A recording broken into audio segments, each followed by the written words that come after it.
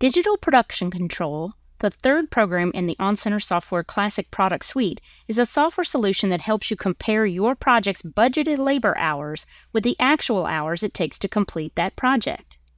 Digital Production Control, or DPC, combines the takeoff data from on-screen takeoff with the labor production estimates from the corresponding project in QuickBid to provide a powerful software solution that helps you complete your next project on time and within budget. This overview video will give you a tour around the program and introduce you to the layout of your new project management tool. As in on-screen takeoff and QuickBid, the top two rows of DPC contain the main menu bar and the main toolbar, respectively.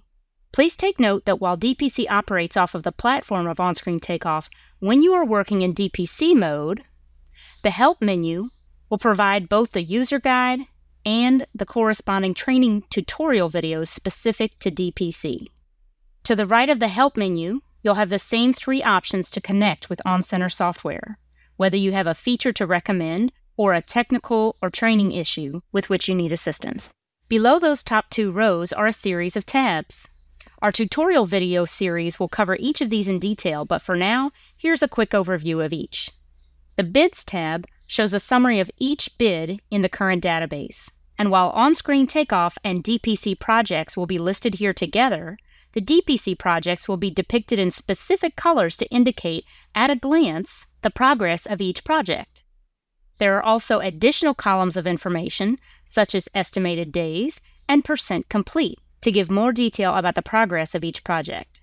The Image tab is where the majority of the action happens in DPC. It is on this tab that the foreman can both plan out the workday for his or her crews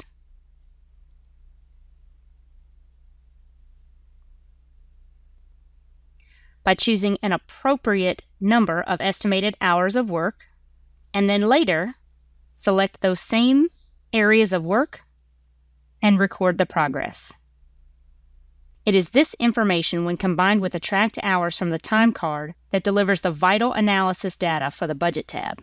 The Budget tab provides analysis and comparison of estimated and actual labor production. Along the top, you'll see a timeline. This shows a historical representation of production and whether that production was recorded to be higher, on par, or lower than originally estimated. Below the timeline graph is the budget grid. The grid will show the numerical breakdown of this production in terms of your original estimated hours, the hours you've earned towards those hours, and the actual hours you used to complete that number of estimated hours. It gives a projection of the total number of hours it will then take to complete the project given the recorded pace of production. The grid also shows this information broken down by individual labor cost code, and if need be, by bid area. The Time Card tab is where these actual hours to complete a project are recorded.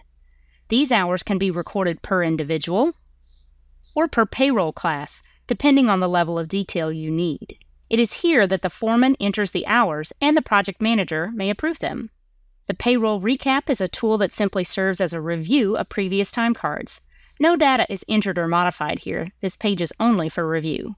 The Notes tab offers a place to track unique occurrences on the worksite.